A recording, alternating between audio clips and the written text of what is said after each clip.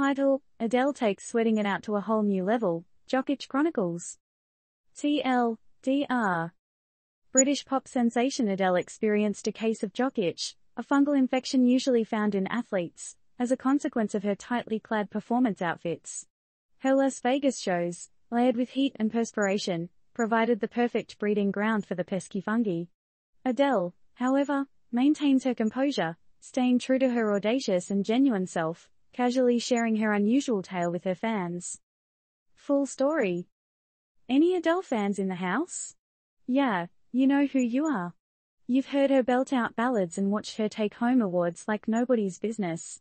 But now, our British songbird has a new title to add to her repertoire, Fungi Fighter. Yeah, you heard it right. The world-renowned Adele, at the age of 35, got herself some jock itch. Oh, you thought only athletes got that? So did we. But Adele is here to break stereotypes, isn't she? In between serenades during her Las Vegas residency, she got candid about some personal hygiene challenges, courtesy of her tightly fitting stage costumes. It's one part glamour, one part sweatshop under those lights. Picture this, the world-famous crooner revealed that she's been literally sitting in her own sweat.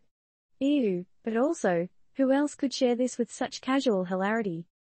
She quipped on stage, "Obviously when I do my shows I wear Spanx and keep it all in and make it all fit me. Spanx and sweat, not the best combo, for skin, it seems." Perhaps a cautionary tale for us all?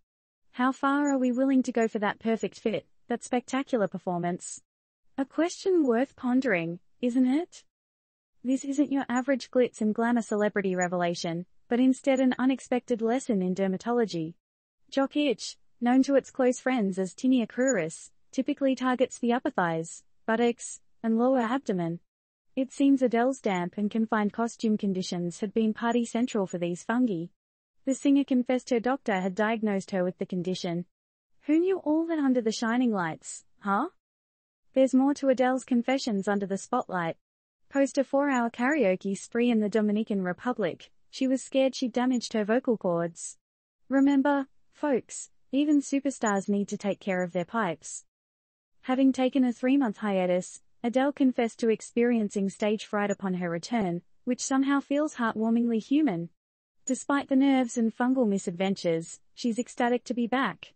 Adele's enthusiasm for her shows is infectious, pun totally intended, making them the highlight of her week. And now, over to you, turned-up newsreaders.